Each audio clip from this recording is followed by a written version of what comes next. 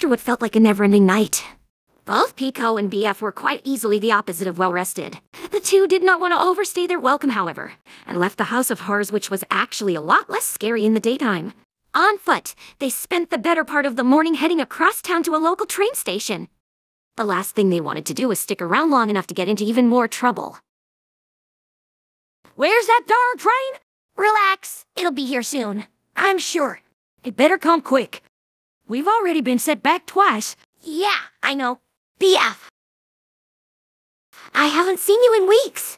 Hey, GF, what are you doing here? Oh, just out and about. Hey, you know what would be fun? A duet, just like old times. I'm sorry, I have to catch a train. We'll be done before it shows up. I promise it'll be quick, and you know how I feel about promises. Okay. Son of a... Wow, you handled that first song like a champ. You were always the better singer. Your parents and I have been worried sick about you. When are you gonna come back? You are coming back, right? I'm not. GF, I'm sorry. Oh, enough of that silly talk. Maybe this will change your mind. All right, I really should be going now. BF, tell me something. Why are you so interested in this criminal? Criminal?